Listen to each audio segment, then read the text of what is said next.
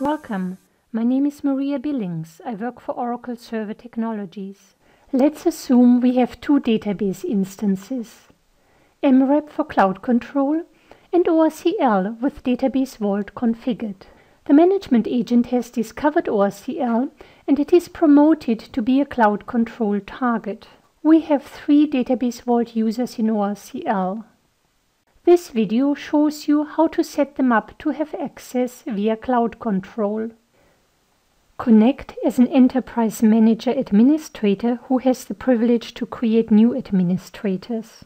Then select Setup, Security, Administrators and click Create. Enter the information for the Oracle user account in MREP as shown on this page and then click Next. Accept the default selected roles of M-User and Public and click Next. Scroll to the bottom of the page and select the ORCL database instance.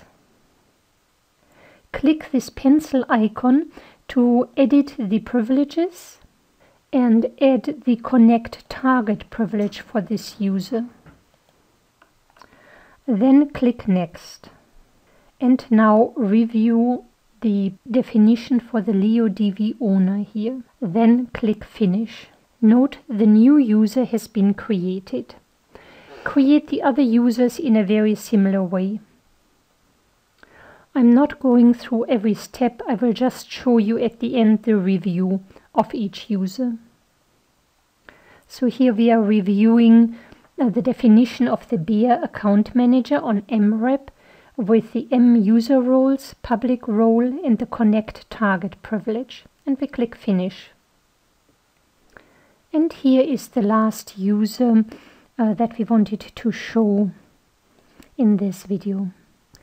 Let's test as one of the new users. The first time you log in, you have a choice to set up accessibility preferences, which we will do later. You also have a choice to set up your welcome page, and I will choose databases for this user.